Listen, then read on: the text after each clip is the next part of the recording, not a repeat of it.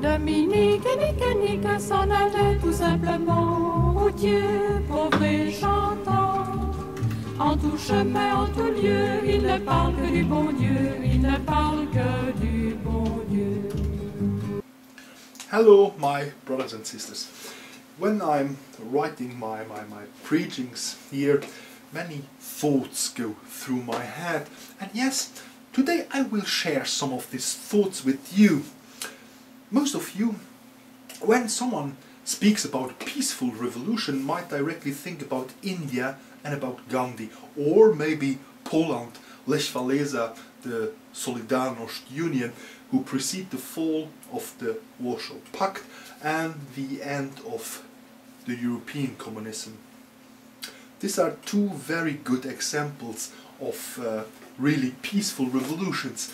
But let me tell you about another peaceful revolution not so long ago.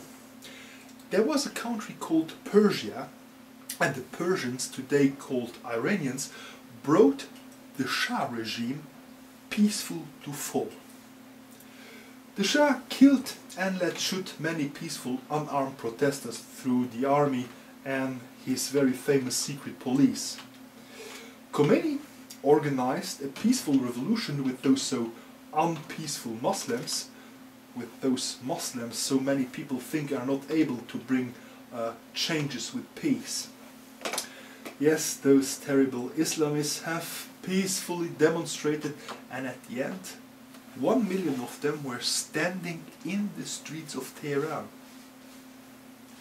Opposite to them, the army with the rifle at the ready. Check it out, it was 1979. Google picture Tehran 1979 and you will watch this. So, the protesters, they only said, now you have to shoot us all. We don't move. We are here. We stay here. And after this, the army realized, oh, fuck, they are really serious. They are ready to fight for their freedom. After this, the army retired back to their barracks and not a single shot has been fired. Not a bullet. Reza Pahlavi, he had to flee. He took his wife Faradiba, some suitcases of cash and up to Egypt. Yep, outlawed and hated by the whole world, he went to his exile palace. Until he died. He died in a golden palace, in his golden whirlpool. This is for the Occupy Wall Street protesters as example how to take down a corrupt, unjust government by peaceful demonstrations. Yeah, Khomeini had dispelled the Shah and the Iranians were angry because the Americans had supported the dictator until the end.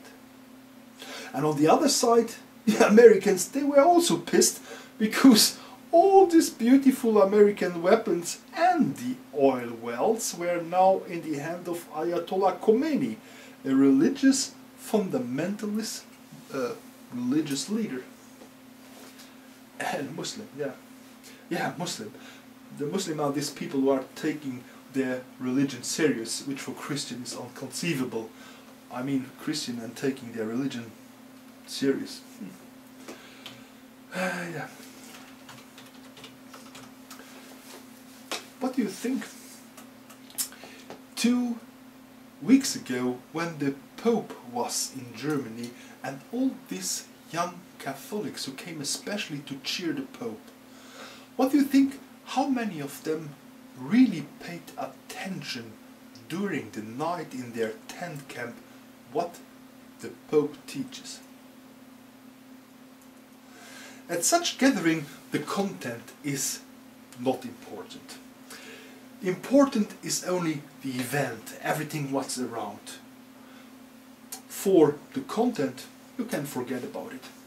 As Catholic, you have to be part of this, because this man, this Pope, is a pop star. Where is the real difference?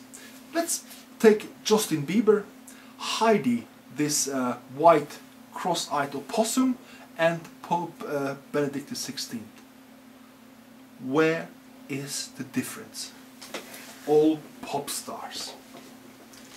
So imagine in a zoo, in the monkey house, you put the Pope inside there to throw poo on people, and you take Justin Bieber on the balcony in the Vatican in St. Peter's.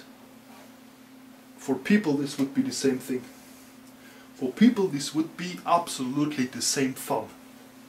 In both cases they would only say, "Oh, look how sweet." From my own Catholic youth gatherings, I know there were always more people coming back from there than went there. And this for sure. And how many priests do you think come back from such events and have illegitimate children? Some priests has even 2 or 3 illegitimate children. This is not a problem if everything like the rape in the Catholic Church is under the carpet. I know in every diocese is a slush fund to pay for these children. Yes, everything is paid by the diocese. Clothes, scholarity, everything, food, everything is paid from this slush fund. And there is no exception. All dioceses has to have this slush fund for the priest illegitimate children. Why do you think they don't want to make their finances transparent and open for everyone? The Catholic Church would be bankrupt by paying all this alimony if not half of the clergy were gay.